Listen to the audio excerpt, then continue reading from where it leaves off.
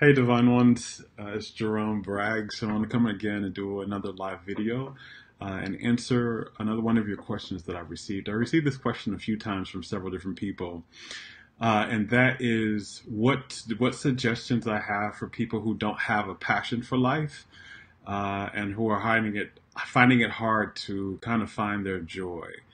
And this is really, really important. One, because first I want to tell you why joy is important, and then I want to tell you kind of what disconnects us from our joy, and then I want to tell you how to kind of find your passions and your joy for life. So just giving a little time for some of you all to tune in, because again, I got this question a lot from a few of you all. So again, I'm answering the question: what to do if some of my suggestions for what to do if you don't know what your passions are and you're not connected to your passion for life and you don't have a connection to joy for life. So the first reason is to understand why joy is so important, right? Why having passions and living a life based in joy and focusing and following your joy, which you probably hear a lot in spiritual circles. If you're, if you're a follower here, then you're a follower of spirituality. Spiritual growth is important to you. Metaphysics is probably important to you as well. So you've probably heard this conversation a few times about following your joy and the importance of living your joy. So I want to talk to you a little bit about why that's important. Joy literally is the basis and the purpose of life.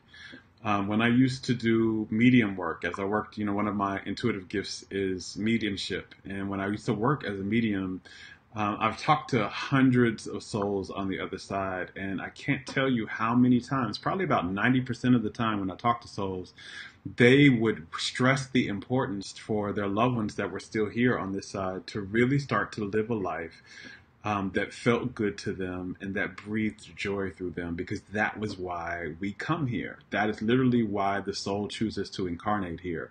We are literally physical manifestations of God here for the experience of joy. We come for the experience of joy. It is literally the purpose of life. And the number one reason when I used to do intuitive readings for people, not the number one reason, but the number one question, when I used to do intuitive readings for people was, what's my purpose? And that's literally your purpose. Your purpose is not a job, or it's not a business, or it's not some type of obligation or responsibility put on you, by source. There's nothing like that, because again, you are a physical manifestation of God. So there's no obligation or responsibility placed on you. And there's nobody that there's nothing that you have to do here to try to deem yourself worthy of anything, because you are worthiness itself. You're literally here for the joyous experience of it. You're here to expand your being through the experience of joy. And so that's why joy is so important, is because it's literally the purpose for your life. And it's also what you're made of. When you're saying you're a physical manifestation of source or of God energy, a large portion of what God energy is joy. That's how God feels. If you talk to many of us who have had near-death experiences, or people who have intuitive abilities where they're able to feel the energy of someone, like the true energy of somebody's soul, what that actually feels like is love and joy, right? It feels like love and joy. And many people that have crossed over to the other side and had near-death experiences will tell you the energy of God often feels to them like joy and love. So that's what you're made of. You are literally made of the energy of joy, and you are here to experience the energy of joy. Again, if you all hear the train in the background, I told you all the last video, I live by a train, so occasionally you'll hear it passing. So it's passing right now. So if you hear a horn blowing and a loud sound, that's the train going. That's kind of the beauty of doing live videos. You never know what's going to happen in the background. But that's really what's going on, right? You are literally the experience and the energy and the source of joy. So when we talk about why it's important, you cannot, in order to have a well life, and I'm not just talking about to be healthy in your body, and I am talking about that as well, but not just to be healthy in your body, but to actually have an experience where your life functions well and you have a sense of fulfillment, you have to be connected to joy, and not just joy on the margins, right? Not just joy occasionally or, every blue moon or whatever, but joy is literally not, it's not supposed to be the margins. It's supposed to be the entire page in which you write the story of your life. Joy is the page in which you are supposed to write the story of your life on. Right? It's the foundation for you. It's supposed to be the foundation for your life. So this is why it's really important to discover what breathes joy through you, what your passions are, what you get excited about, what you love, what's really fun for you and what's really pleasurable for you. You are supposed to experience that. Now, why we get disconnected from that, right? And why so many of us don't really know what makes what we're passionate about and know what breathes life through us is because we grew up in cultures and societies that don't prioritize joy, and that they condition us more so out of the experience of joy. They make us believe that joy is something frivolous, that you can experience in the margins, and that'll be enough, instead of it's a vital nutrient for your survival. And what I know actually as when I was working as a medical intuitive and a channel, what I know is that as I've looked in people's energies fields and I can see their energy, their auras and their souls and all of that, what I know is that the more you get disconnected from joy, the more life force energy starts to drain out of you. And that's when the more life force, when joy is really depleted in the body, when the vibration of joy is depleted in you, it sends a message to the body that this life is not worth living, and the body starts to begin the exiting process, like the transition process, right? So if the purpose of life is joy, and you're not experiencing joy for like chronically, what it tells the body is that this life, there's no longer a purpose for this life, so the body begins to die. And that's where a lot of our illnesses and diseases come from. It's not the body punishing us or some betrayal. It's literally we've been sending the message to the body that this life is not worth living, and so it's time. So our soul begins to exit. Right? And so this is why joy, I'm just saying all this first so that you really understand joy is very important. It's not some frivolous thing to keep procrastinating or to put in the margins. It's supposed to be the very centralized focus of your life. It's supposed to be the central focus of your day. Is joy, the experience of joy, not to experience joy 100% of the time, because we are also, we live in a world of duality and a world of contrast. So you need those experiences to help you clarify what you really want for yourself and what you no longer want for yourself, and to help you grow. So every single moment of your life is not going to be a very passionate or joyous moment. But if you look over the arc of your life, the greater collection of your life should feel like joy. The majority of your life should feel joyous. Now, I had to learn this the hard way. Right? This isn't something that I mastered all throughout my life. I had to learn this the hard way, because this is what I learned when I had my near-death experience, and when I was diagnosed with AIDS and kidney failure. The reason why diseases showed up for me was because I had been living such a life that was disconnected from joy. My life was disconnected from joy because I had a lot of shame around my being.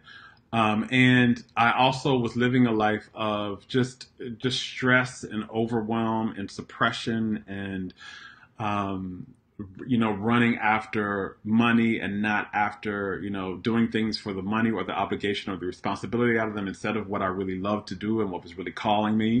So, I had to learn that. I had to my whole journey to healing was about reconnecting myself to joy. Right. And it was a learning curve. So I want to share with you a little bit about, what I learned. But before that, why we get disconnected from joy is really either we're traumatized, we have some type of trauma in our early childhood that disconnects us from it. Because if you look at babies, babies understand this very well. When we first come into the world, we are very connected to this understanding that life is about joy, and this is supposed to be a fun experience for us. If you look at babies, they are all about the fun. They are laughing a lot. They see the world through eyes of wonder and excitement.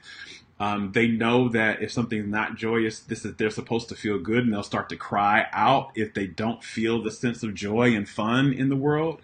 When we come in as kids, we know we play a lot more when we're kids. Life is about play. It's about fun. This is how your life is supposed to be structured. But we get socialized to believe, oh, that's kid stuff. Now you're starting to grow. You need to start to grow up, and you need to leave all that alone. But if you look out in nature, look at our animal brothers and sisters, right? Those are souls in animal bodies. Their predominant life is playing and having fun. It's like playing, having fun, eating, and rest, right? That's like their predominant way of living. And that's why they hold such a high vibration. Also, the more joy you get in your life, the higher you raise your vibrational frequency. And if you know anything about metaphysics and the law of attraction, the higher your vibrational frequency, the more stuff you manifest, the better your life is, the more money the more experience of prosperity and abundance you have, all of that. So this is really, really, really important. The experience of joy is very important. It raises your vibration. It keeps you healthy. It keeps your body healthy, and it helps you fulfill your purpose. Joy is actually a spiritual guide as well. The more you follow your joy, it will lead you into your purpose in the world. It will lead you into understanding what type of work that most allows you to experience your gifts and serve your gifts to the world and help humanity in whatever way you want to do that. Joy is so important. So it is very important for you to take time to discover what breathes joy through you, what breathes life through you, what you enjoy, what your passions are. And the only reason why you may not understand that is just because of how we're taught and what you may have seen modeled in your house. You know, what was your parents' experience with joy? What did you see growing up? Were your parents really joyful beings? Did they talk to you about joy a lot and finding your joy and building your life around joy? Probably not. You know, most people's parents probably didn't. There were probably a few of us who did, but most people's parents probably did not. Our school systems definitely did not. They did not necessarily teach you how to build a life based on joy. We were taught mostly how to build a life based upon money and achievements and prestige a lot, instead of what actually you're really super passionate about. You know, you hear a lot of times, you know, when your kids are growing up, they may say, I know for me, when I was growing up, I wanted to be a singer. I wanted to sing. But I was told a lot that you won't make money like that. So what do you really want to do? Right? You have conversations like that. So if kids say, I want to be an artist. Okay, that's great, but artists don't make money. So what do you really want to do? We get all these type of messages when we're young that says that joy is not sustainable. Will not sustain you. And that your joy is dangerous. It will make you poor, or it will make you struggle, or it will make you suffer. And all these messages we get out there, like the struggling artist, right? You have all of these kind of tropes and paradigms of things out there that make you believe that living a life of joy is synonymous to suffering. And so when you're a kid and you hear that, what that goes into your head is, I'm not going to pursue my life that way. Right? So I'm going to pursue instead. I don't want to suffer. I don't want the pain of that. So instead, I'm going to go do something else that actually ends up causing your suffering and ends up draining the joy from you, right? But that's there are so many messages and mixed messages we get as kids that, and in our early development stages, that make us believe that joy belongs in the margins instead of at the center of the page of our lives, right?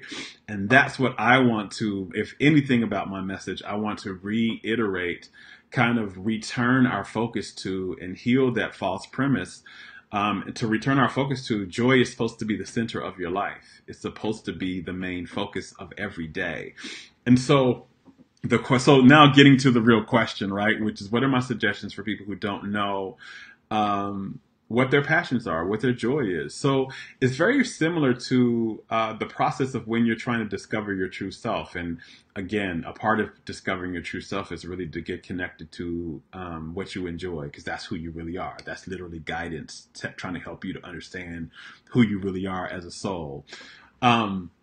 But just like the path to your true self is not out there, right? It's not necessarily something you need to go discover or something you need to find because it's not out there. You are already your true self is in here. It's just, it's been covered up, right? It's been covered up with a lot of stuff that's not you. And so in order to find, to really become your true self, the path to that is to take off all of the parts of you that are not you, right? To take all the stuff that doesn't is not the true you. It is not serve the true you or nourish the true you. You start to remove that type of stuff from your life, and then the real you starts to rise up from that because it was just kind of covered, like almost as if all of this stuff is blankets, you know, kind of covering over the true self. And when you remove the blankets that are not the true self just kind of stands up and breathes. The same thing happens with joy, right? It's not that your joy is out there and you need to find it or that you lost it or anything like that. It's just been covered up. And this is what I found in my own journey, reconnecting to my own joy and starting to build a life based in joy, is that it's not that you don't have a clue about what your joys are, because I promise you do, right? It's just they've been so covered up that you don't remember them. And that the process to rediscovering what your passions are is to remove everything from your life that doesn't bring you a sense of joy. So what I mean by that is the process to finding out, to reconnecting to joy and to really discovering what your purpose is, I mean, what your passion is to get out a piece of paper and pen and make a list of all the things you're doing that you don't enjoy, that are stressful for you, that are draining for you, that leave you feeling depleted when you engage in them. Like, what kind of relationships do you have where when you talk with certain people or you hang out with them, you leave feeling depleted or drained, or you just don't really enjoy being around them? Make a list, write those people's names down, write those situations down. Your work. Do you enjoy the type of work you're doing, or does it stress you out? Does it make you feel like you're suppressing some part of yourself? Do you not feel like you can be your full self in that work? Like, write that down. Are you saying yes to a lot of things that you really deep down know you want to say no to? You know, are you helping out more than what you feel? Are you overwhelmed? Write all of these things down. Like, literally get a piece of paper and a pen and take notice. It's not going to all come clear to you kind of in one sitting. Really, if you take a week or two to do this, it's kind of the best time to do it. But look over it for a week, and every day take notice of things that you're doing that you really don't enjoy. Don't judge yourself for this. Nobody else is going to look at this. So give yourself the freedom to do it and just sit down and write this out. Like, literally write down all of this out. And once you've gotten this down and you can take a look at all of the things you've been doing in your life. So I had to do this for me, right? And I was looking at all the things that I was doing in my life that I did enjoy. Like, I had a lot of surface conversations. This is kind of something that came up for me. I was doing a lot of surface conversations in my life. A lot of talking about the news or sports or things like that. And I actually hate that. That drains me to no end. It's not that anything's wrong with that for people who enjoy that, but that's not my joy. It drains me. What actually I really wanted to do was have soulful and deep conversations. I wanted to talk about what people's dreams were. You know, I wanted to talk about with the people in my life, like what they were discovering about themselves. What were they trying to manifest? What were they healing? I wanted to have deep level conversations. I didn't just want to have very surface level conversations, and having surface conversations more than like 30 seconds drained me. It really left me feeling depleted. That was something that was going on. The type of work that I was doing at the time, especially when I was at the height of my sickness and my illness, I didn't enjoy it. It wasn't something that I was very excited about. I wasn't excited every morning to wake up and do it, right? So I wrote that down on the list. There were certain things in my house I wasn't excited about, like how my house was structured. And you look at all of that stuff when you get the list, and then once you make a list and you read it to yourself out loud to yourself, you make the decision that you're going to stop doing these things. You're going to stop doing these things, right? You're going to remove these from your life. You're going to let go of them. You're going to stop engaging in them. You're going to stop behaving like this. Whatever it is that that looks like that is you don't enjoy, that drains you and leaves you a sense of depletion and leaves you feeling a sense of stress or overwhelm. remove it from your life. And this is actually taking a blanket off, because how the soul works is, it's not that you need to try and add things on to discover, your joys, because you are a joy-based being. That is literally what the soul is. You are made of joy. You are made of passion. It's not something outside of you that you need to go and grab and get. It's something you need to let come through you.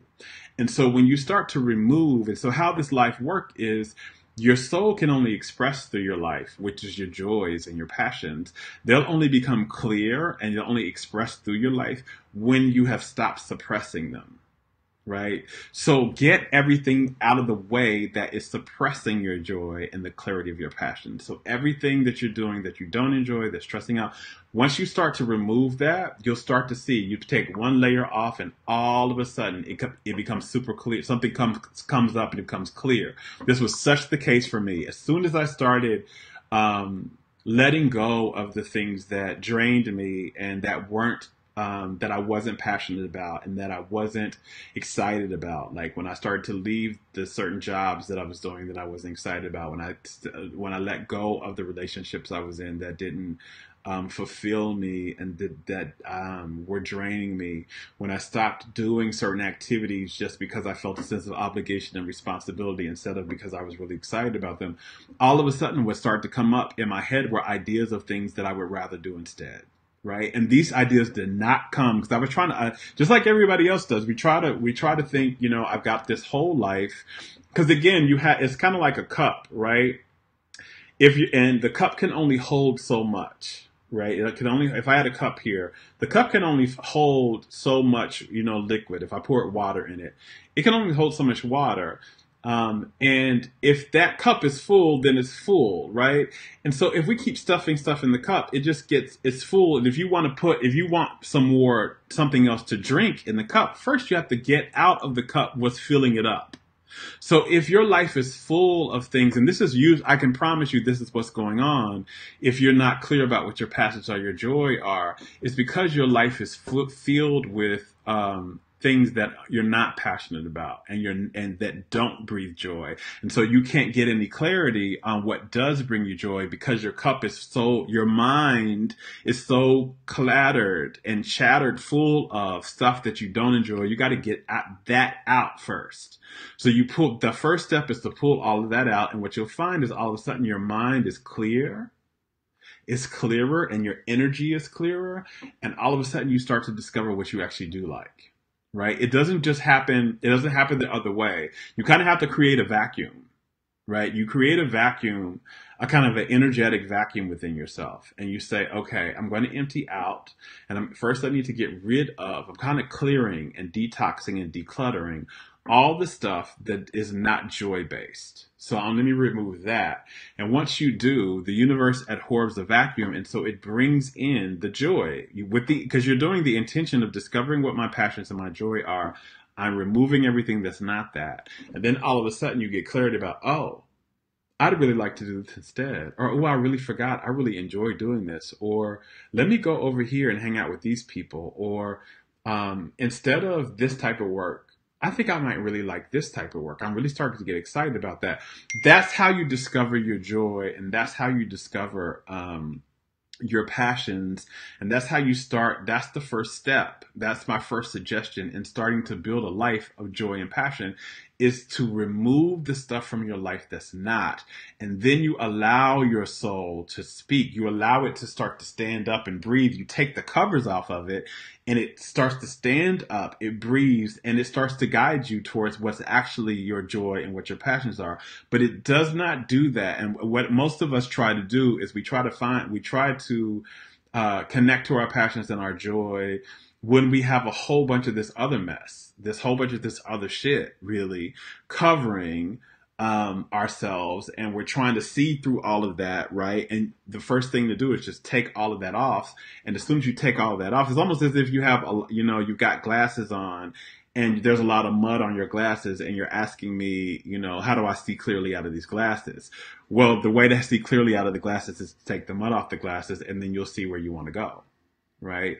So that's the very same thing here. In order to reconnect to your passions and your joy, you've got to disconnect right? In order to reconnect to your passions and your joy, you've got to disconnect from everything you're doing that doesn't feel joyous, that doesn't make you feel good, that doesn't, and that's what joy basically is. It's what feels good. It feels like fun. It feels like pleasure.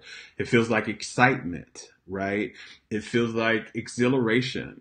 You know, whatever you're doing that doesn't feel like that, if it feels frustrating, if it feels sad, if it feels draining and depleting or overwhelming or obligation, that's the stuff to let go of. And when you let go of that, your passions will begin to stand up and they'll be very clear. They'll start to almost like blink and they'll say, come over here, do this, remember? Instead of doing that, do this instead. Now that you're no longer doing this, remember you really enjoyed doing this, right? So it's like, you know, you'll find out all of a sudden, oh, I forgot I love to paint and I haven't painted in 10 years, right? And so then all of a sudden you start to paint and you discover that's what you really want to do with your life. Or you haven't sung, or you wanted to write and you haven't been writing because you've been over here working this other job and you didn't have time to write, right? And that's, you know, that's how this works. So I hope this has helped you all out a little bit. I see several of you all here, so hey, you all. And I hope this has helped you out a little bit. Again, I'll be doing live videos every week where I'm going to be answering your questions.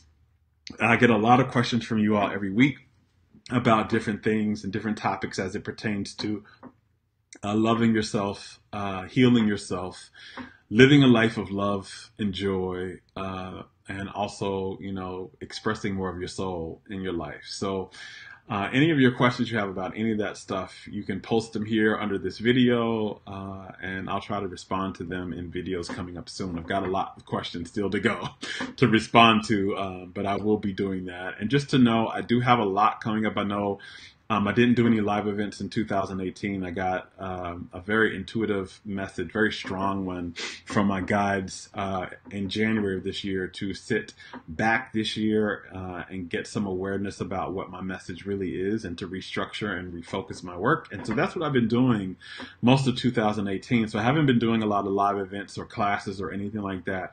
But all that's changing in 2019. I've got so much good stuff coming up for you all. I can't wait to share it as we get closer to when it becomes finished so that I can put it out there. But just know I love you all. I want the best for you all. And you're supposed to live a life of joy. You're supposed to live a life of love because love and joy are who you are. And only when you experience more of who you are can your body be truly well, and can you really live a delicious and thriving life like you not only deserve, but like you were naturally intended to experience. Until next time, much love. Bye.